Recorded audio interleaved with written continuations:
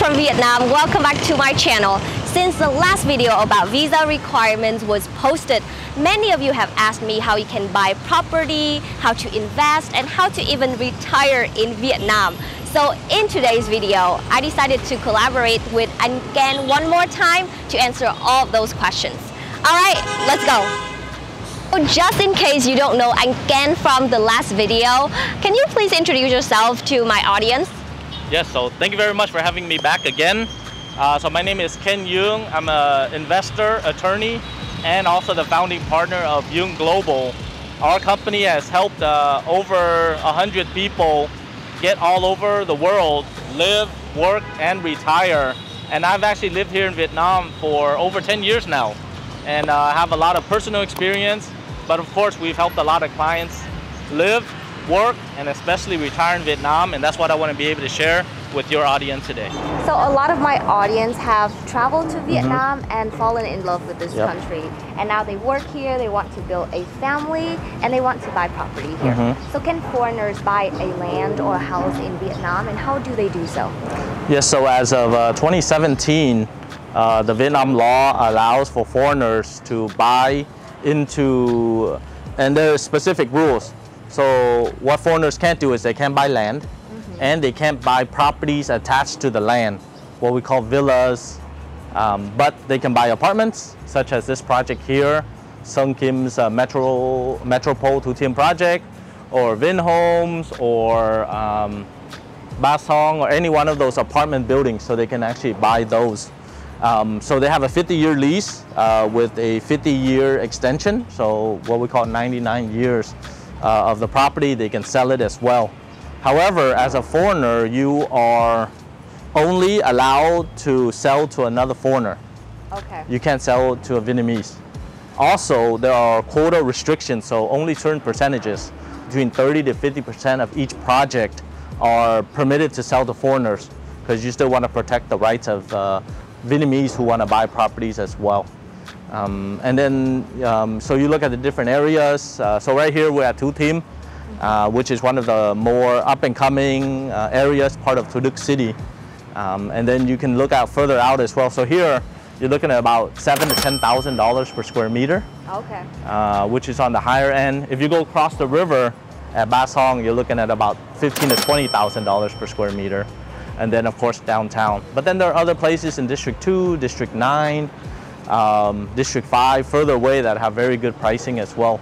So I would always recommend the viewers of your channel to kind of look and work with a real estate agent in order to look at different places that are more suitable for families, for single people, also for digital nomads. They have condo tels, have office tels as well. So you can actually buy and actually work and live in your property as well, and you can actually register a business, what we talked about before. Right. So there are many options for foreigners in Vietnam. There's a special position if you are a Việt kiều. Many of the audience that I know are Việt kiều. One is you can buy property under a Vietnamese quota if you can do your certificate of origin. That means you were an Vietnamese origin, you were born in Vietnam, you have roots to Vietnam, then you can actually buy one property with that certificate. If you want to buy multiple properties under Vietnamese local, then you would have to get your Vietnamese passport.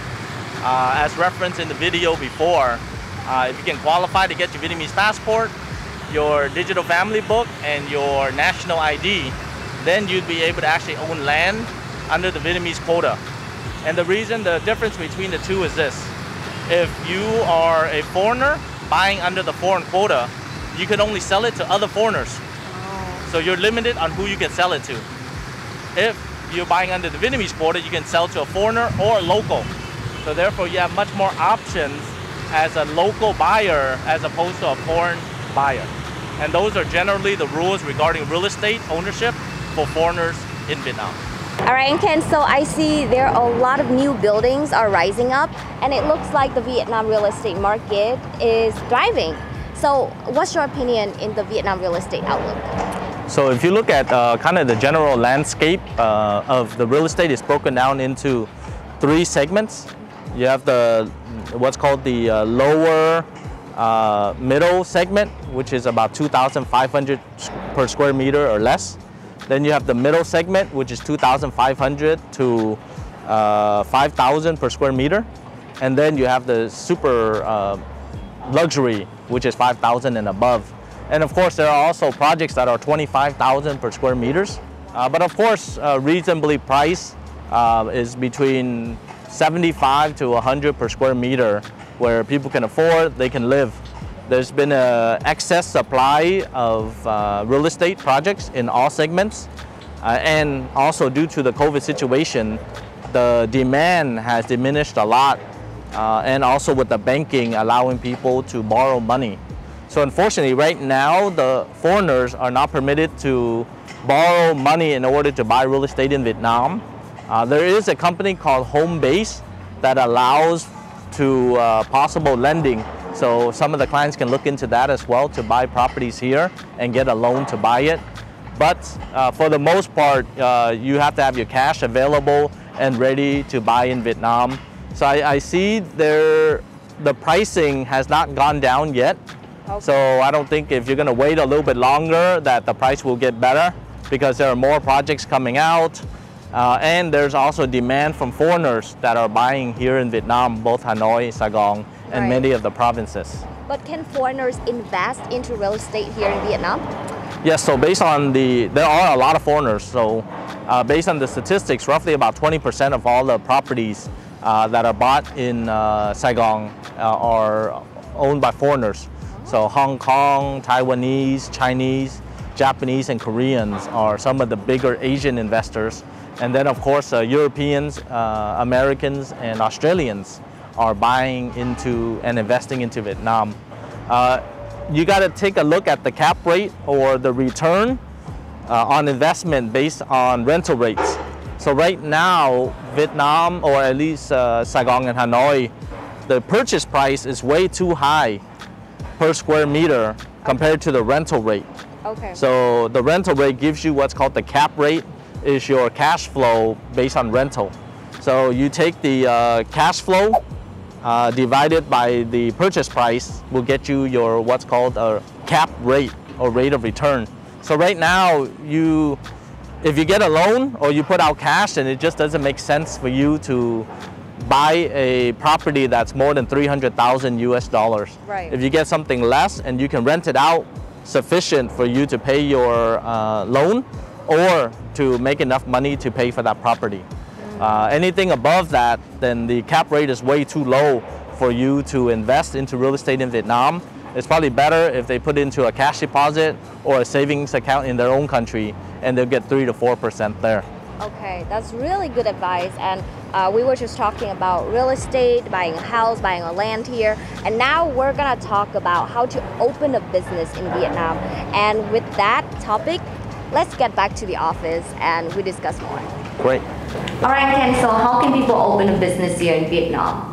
So I want to be able to separate it because it's quite complex regarding what country you're from, what citizenship. So I'll keep the two simple ways is as a foreign company opening in Vietnam, and then as a local company if you have joint venture partners, or you can what's called a legal nominee agreement. So as a foreign company, foreign individual wanting to open a company in Vietnam, first you have to look at whether that industry is restricted. So there's a World Trade Organization commitments that Vietnam has signed on to that opens up a lot more areas. And then also there are US-Vietnam bilateral trade agreements, and then the ASEAN Free Trade Agreement, the EU-Vietnam. So these treaties will open up more areas, but then Vietnam also has restricted areas. So first you gotta look if your industry that you want to open is restricted or not. And if it is restricted, for example, the film industry, you can't have more than 51% of a movie production company because it deals with content and it deals with the censorship board. Another area is certain infrastructure projects, oil projects that you can't do. But most of the general areas are permitted. Okay. All right, so you look at the area. Then the second one is you got to look at how you plan to contribute your capital contribution into the business. If you're transferring from abroad or transferring it within Vietnam, then you have to show that that money is there. The third thing is deciding which entity is best for you. Is it going to be a representative office, if it's a limited liability company, or a corporation, and there are different purposes. Of course, that goes into very detailed for you to determine which entity. And then finally, location.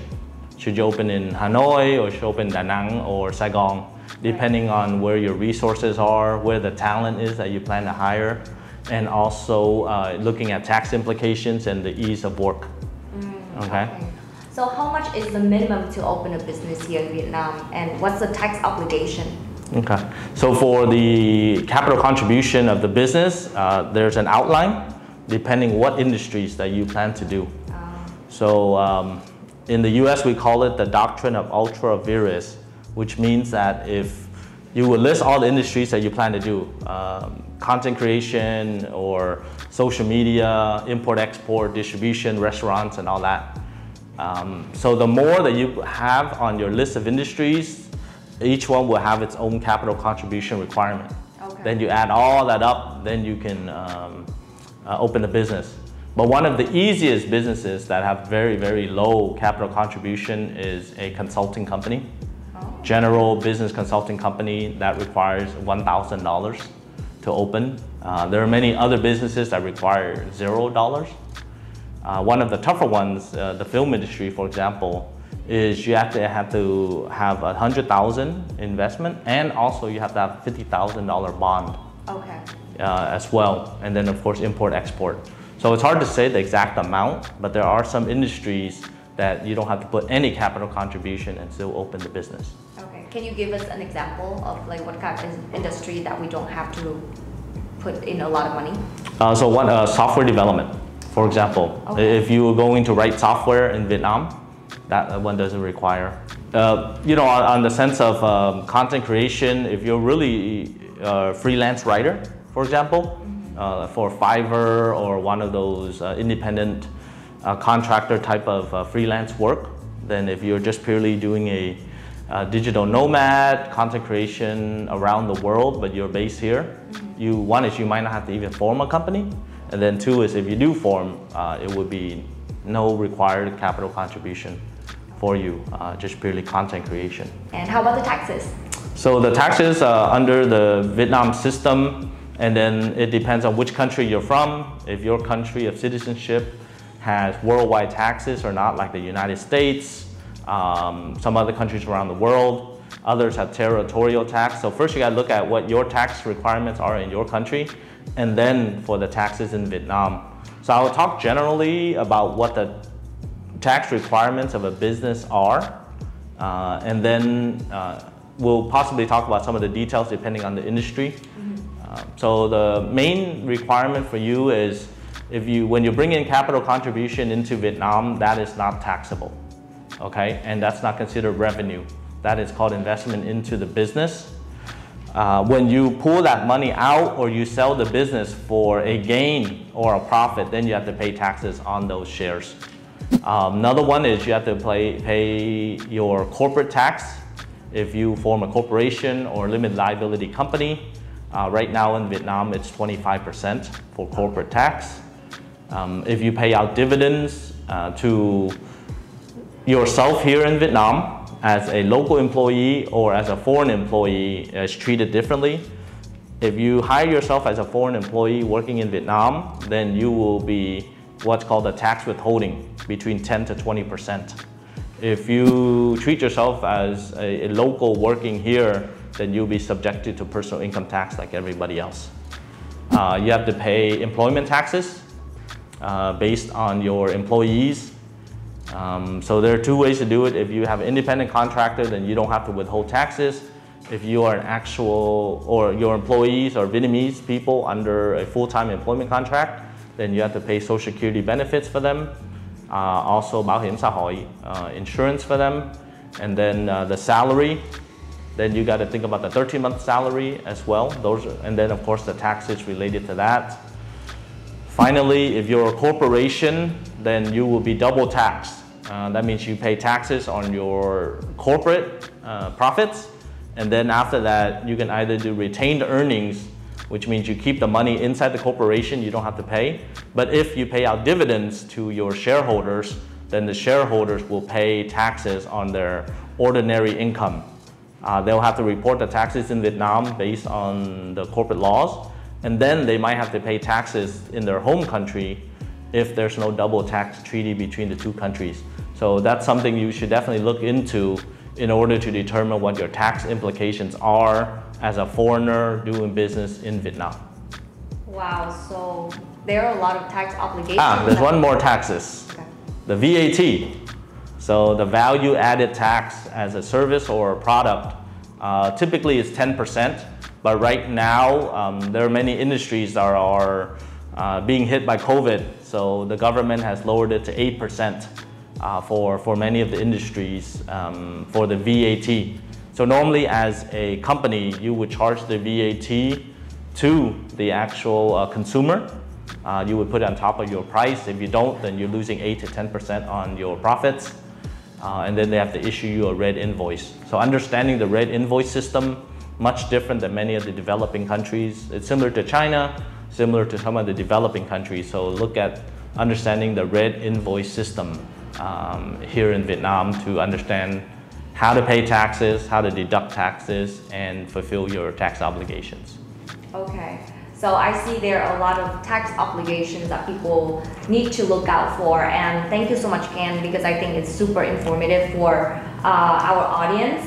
And it seems like it's all about the obligations. Now we're gonna move to another fun part, which is retirement. We're gonna go to a coffee shop and do this part, talking more about how people can retire here in Vietnam.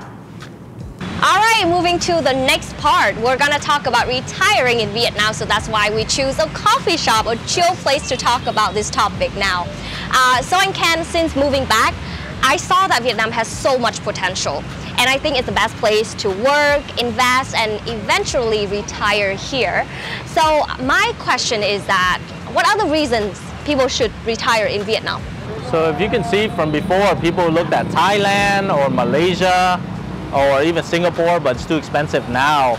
But Vietnam has a few really amazing points of why I think it's great to retire. One is the cost of living is still relatively inexpensive. You have great access to great medical care. As a retiree, that's very important. Also, regarding the energy. So Vietnam, 70% are under 35 years old and 50% under 30. So therefore, you always see in constant young energy, vibrant, willing to learn. So that one always helps retirees keep fresh and young. But finally, also, there's businesses that retirees can run that actually don't need for them to be actively participating, such as a coffee shop or a small restaurant or even a small bungalow or hotel in a beachside resort. All of those factors will help a retiree find that retiring in Vietnam is very cost effective, enjoyable, and they can spend their time and their days enjoying the beach, the mountains, and of course the hustle and bustle of the city as well. Wow, that's awesome. So like if people want to retire here in Vietnam, how can they do that? So currently right now they don't have a retirement visa like Thailand or in Malaysia, whereby you just need to show you have enough money in your bank account and you have certain monthly income to support yourself. So it's like $2,000 to $3,000. Vietnam doesn't have that right now, so we advise a few options for retirees. One is they can get a very simple investor visa under the DT4 category we talked about, less than $140,000.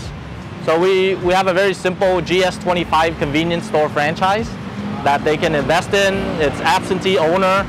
The franchisor runs everything.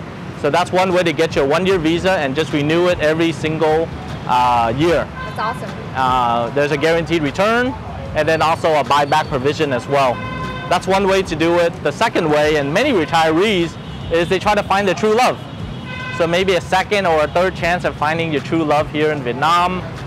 Somebody who is could be your lover, could be your friend, but also could be your caretaker as well, right? As we age, we need someone to take care of us. Right. both for medical and non-medical needs. So to have somebody younger, a little bit more vibrant, who has the mentality of taking care of their partners, that's also a benefit here, because you can get somebody for relatively inexpensive to take care of you. But if they're your lover, that's even better. Right. And if they're your friend, that's even better to have a companion as we age with grace and enjoy our retirement. Okay, yeah. And especially in Vietnam, most of the people are very family oriented. And I think Vietnam is the best country to have like such a strong sense of community here. So if people can retire here, I think it's going to be very good for both of their mental health and their physical health. Yeah. Yes, Jess, I definitely agree. And in the city, maybe less so, because they're big cities, people are busy, they're here to make money and work and go to school. But if you look at smaller cities like Hoi An, Right. Da Nang, Da Lat, even Cần Thơ, Ha Long Bay, Sapa, so many of those smaller cities, people are much more close-knit, time is more relaxed, Right. cost of living is lower, and of course you have the amazing beaches, the amazing mountains, Yes. and the scenery, and Rice some of them the farms. weather is even better. Yeah. So many retirees choose not to be in the big city, and they get everything they need in a smaller city. So what are the things that you need to consider if you want to retire in Vietnam? So we get a lot of questions asked about insurance and also Social Security benefits, Right. especially as a European or an American. So with the insurance, you can have your coverage in your home country, get the international extension to that coverage, see what that covers and which countries. And then also I would highly recommend that you get a international insurance carrier in Vietnam, such as Manulife or Prudential or AIA or some of the bigger companies. So you make sure that you have your Vietnam coverage and also Southeast Asia coverage, which is called expat health insurance. Vietnam right now can cover all the general needs, checkups, dialysis, cancer treatments, or chemotherapy. But when some of the larger procedures such as heart surgery or open brain surgery, then it might be better to go to Singapore, which has a very advanced healthcare system and insurance policy as well. So I highly recommend to put in place your insurance, both your health and your life and medical insurance plan, before you come to Vietnam and decide to retire for good here in Vietnam. The second consideration is, as an American or European, you will have retirement benefits or Social Security benefits. So how do you transfer that to Vietnam? Or you can transfer directly through your consulate or embassy in your home country. So you can contact your embassy and ask them, how can I receive my monthly retirement and Social Security benefits here in Vietnam, and what are my tax requirements for that? So having those two things, I think, in place and organized, then it will make your retirement much more stress-free, and also you have a peace of mind just to enjoy your retirement. So I think another factor that makes people decide to come to Vietnam and eventually retire here is the cost of living. And we're not going to cover it in today's video because Ken Duong makes a lot of videos about that, and I make a lot of videos about that. So we're going to leave the link right here or right there so you guys can check it out. So yeah, thank you so much, and Ken, for being here. And that's it for the video today. If you have any questions, don't forget to fill out the form in the description below. All right, we'll see you in the next one. Bye.